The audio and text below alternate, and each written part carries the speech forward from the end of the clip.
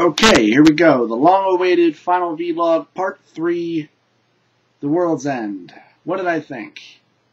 The movie's good. Come on. It's Edgar Wright, it's Simon Pegg, it's Nick Frost, it's quite a few other familiar characters and actors. Do I think it's as good as Shaun of the Dead or Hot Fuzz? Not really. It's still a good movie. It's still very entertaining. It's still very funny. Okay, so you got a pretty simple plot. Our lead character, Gary King, Simon Pegg, wants to get back together with his friends because, well, he's a recovering addict, alcoholic, and he is just, he's a little bit like, he's pretty much like any one of us, where, you get out of school, you have that ambition, you have that dream, you have that delusionment that you're going to go out and you're going to conquer the world, but reality sets in, and it's like, oh, all right, that's not the way the world works. Or at least it says, like, you need to put a little bit more effort or a lot more effort into whatever it is that you want to do for your dream or for your aspiration. And so he sets out on a goal to get all of his friends back together to do the one thing that they never finished, and that was the Golden Mile, where they go from pub to pub back in their old hometown, and while they're there, they just happen to discover, oh, the entire town has been taken over by aliens. Not necessarily aliens, they're robots, and they're not actually conquering them, where it is very much a form of control. It's a little bit complicated. It's that they're trying to bring humanity into their galactic fold, where they have an alliance of other galactic civilizations, and Earth was kind of the next, or the most recent addition to the alliance in a way. And there were a lot of people who wouldn't conform, so they were replaced with robots, with these almost exact copies of them, who have perfect memories, and, well, they have selective memory. And then, kind of goes from there. And, and Gary and his friends are kind of the ones who rebel and say, we don't want this. We want our freedom. We want to be able to do whatever the fuck we want. And you find out that, well, it's actually because of the aliens that we've had such a great leap forward in our technology. Because once the aliens leave, after Gary has convinced them that there's no point arguing with you, you're just so goddamn stubborn and stupid. So, fuck it. They literally say, fuck it. And they leave. And when they leave, it ignites a pulse, like, all around the world where these aliens have been, and kind of sends us back to the Dark Ages. So, yes, the end.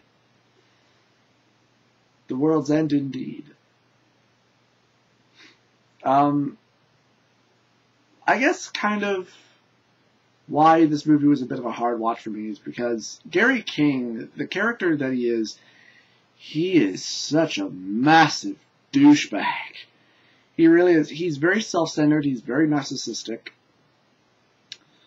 Where all he wants is what he wants. He doesn't really care about anybody else. He acts like he does, and in a way he kind of does, but he's very manipulative, and, but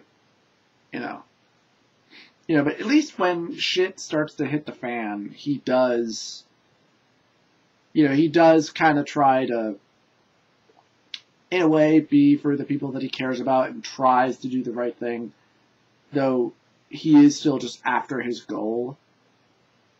Mostly because, as he says, that's all he has now is this one thing to do. And he wants to see it through to the end.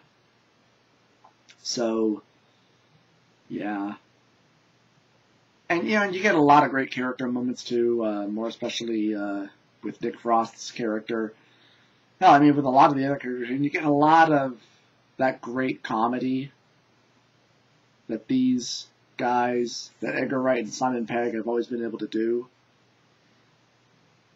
And I mean it is definitely a very good movie. Do I think it's as good as Shaun of the Dead? Not really. Do I think it's as good as Hot Fuzz? Not really. Hot Fuzz is a little bit of a hard sit for me too, but I do still enjoy it.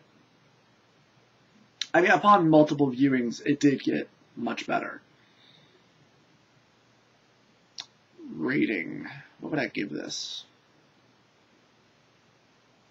I think I gotta give this one a 7 out of 10.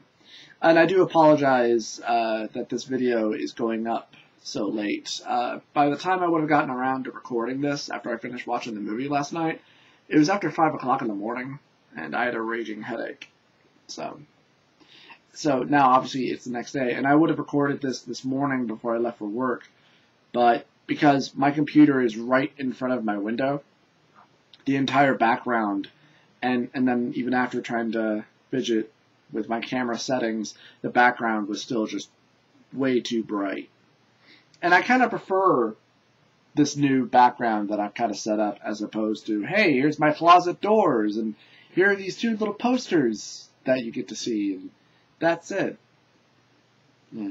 I just think that this is a little bit better, in a way.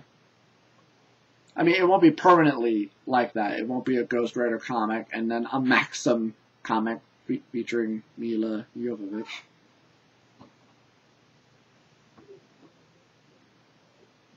Someday. Please. Oh, and on a different note, I got a new capture box, and it works. It works with all of my systems, so very excited about that. And I rented today, while I was over at VIP picking up my new capture box, I also rented a copy of Legend of Zelda: A Link Between Worlds. So I'm going to check that out on my 3DS. So there we go, the final vlog, the end of the marathon. All 3 very good movies. Very good movies. Big recommendations on all 3. Definitely do check them out if you have any interest. And I heard back from Luke this morning. He is on for doing the podcast tomorrow. So that'll be good. So I will call this one good. And I will see you guys next time. Peace out.